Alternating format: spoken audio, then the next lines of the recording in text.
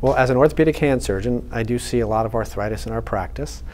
Many of our patients come in with complaints of arthritis, and many of the complaints of arthritis are pain, stiffness, weakness, failure to be able to grip and grasp things. So some of the limitations that patients have is they're not able to perform their normal activities of daily living. Simple things like brushing their hair, brushing their teeth, lifting up coins, opening a door or a jar is difficult for them.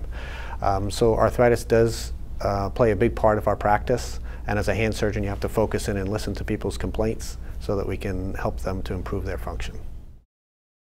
Well, many of the patients that we see with arthritis in the hand, the arthritis is either in the wrist, at the base of the thumb, or many of the small joints in the fingers.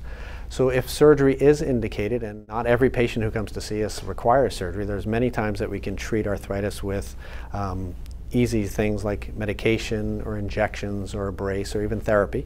But when surgery is indicated, surgery is performed, for instance, at the base of the thumb. We can reconstruct the joint and give someone a new basal joint to their thumb.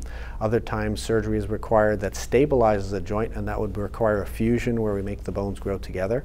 So there are lots of different options, but the main function of surgery in the hand is to reduce pain, improve function, and hopefully to improve their strength so that they can perform their activities of daily living.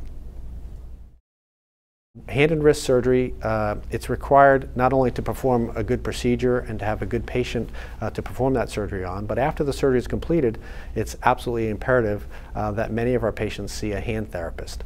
The hand therapist is a vital portion of the recovery. Many times what I tell patients that we're able to perform the same surgery on 10 patients in a row, but it's up to them to perform their own home therapy and to see a good hand therapist to get the best outcomes.